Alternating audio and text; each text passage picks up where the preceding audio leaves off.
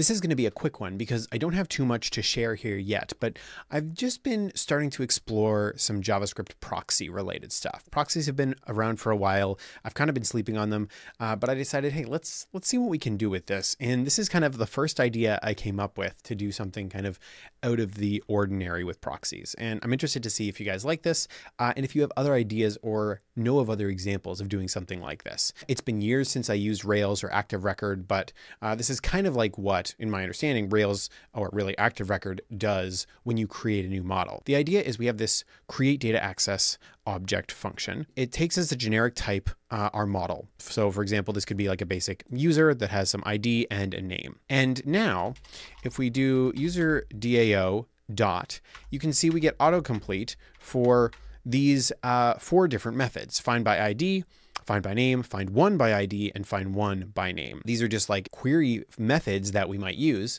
And notice that, of course, ID is a number, name is a string, find by ID takes a value that's a number, returns an array of whatever that shape is, so our user shape here. And then of course, find one just does the same thing, but instead of returning a promise of an array, just returns a promise of a single item. And you can see this in action here. We can find a user, we can find a group of users. I haven't actually implemented this, but you can see at the very least, our types are all passing here.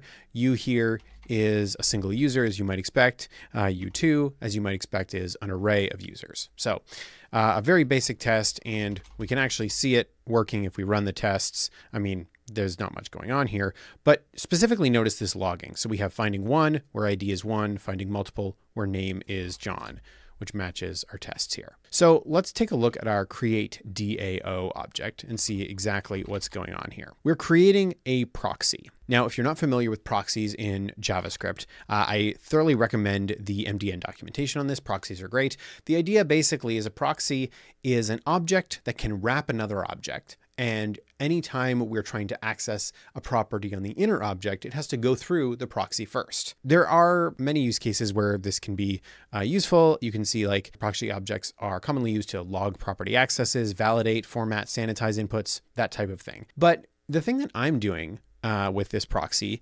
is basically trapping calls to our object internal methods. Now, the object internal methods here, there's a great list of them right here. You can see anytime you want to like get a property, set a property, delete a property, get the prototype or set the prototype, all of the kind of common operations that you might do on a JavaScript object have these internal methods that are called. And just to show you an example, if we look at the get here, the get is like property access, right? Whenever you're calling a property access, which you might do by object.property_name or the square brackets expression, or, if you're inside the object, you can do like private property access like this. All of these are calling that get internal method underneath the surface. And what proxy does is allow us to implement our own version of that.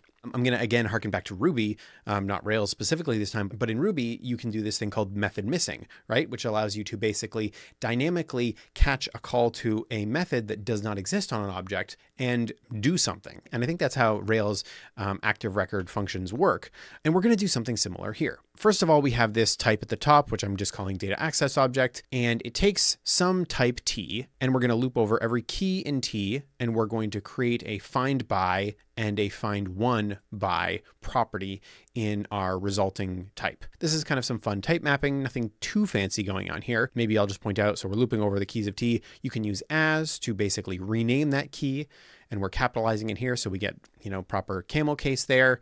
And then of course we're setting that to the value it takes should be T of K. Unfortunately in TypeScript, we can't do like multiple mappings over the same keys within one object. So we just have to intersect those objects. Otherwise, this is a pretty basic situation. Now here's the way that we're kind of hacking the proxy to work with TypeScript in the way that I want it to. We have our function here to create. It returns something that matches this type. Now, the thing about a proxy is in TypeScript, the resulting type of the proxy is the same as the object that it's proxying. You can't change it in any way. So if we look at the proxy type here, if we go to the definition, you can see the new function on our proxy here takes some generic T, which is the first argument, our target here.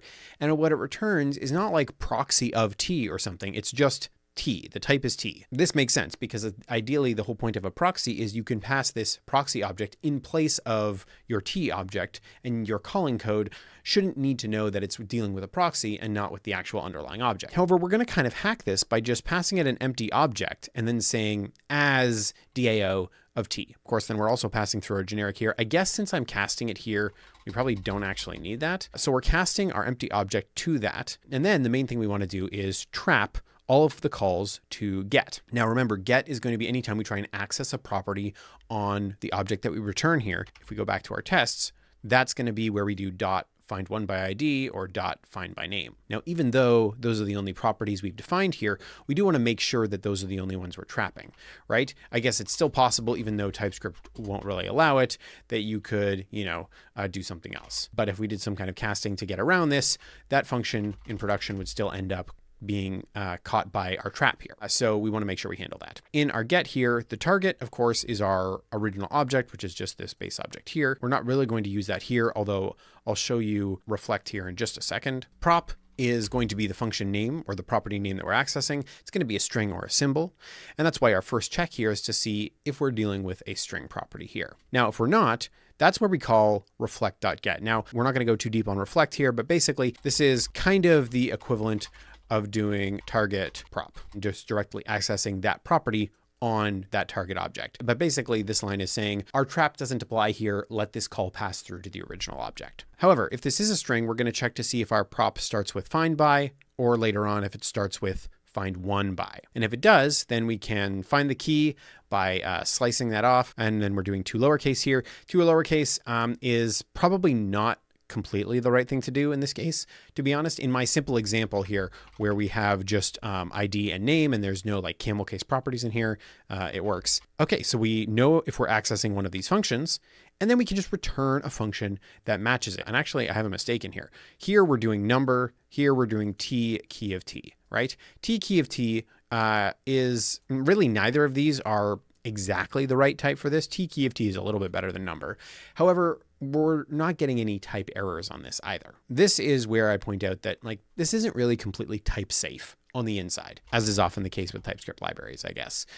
It's decently type safe on the outside. We know that find one by ID has the right type of argument and the right return type. Find by name has, the string and returns the array. So this is matching the interface that we want. However, there's nothing going on inside of our get trap here that actually enforces that we are matching the type that we say we are. So that's kind of entirely up to you to write good tests around this if you are doing something like this in a library, I guess. In this case, you can see I'm just console logging so we can see that we actually know what the key and the value that we would be working with here. You can imagine instead this may be querying a database or something like that, and then returning the results from that. This is kind of my initial attempt at trying to do something kind of fancy with a proxy. I wasn't able to find any TypeScript libraries that are doing this type of thing with a proxy, but if you know of any, do let me know in the comments. What do you think of this approach? It's a little bit hacky. It's not really what proxies, I think, are intended for. However, years ago when I was learning Ruby, I was super fascinated with the method missing feature that it has.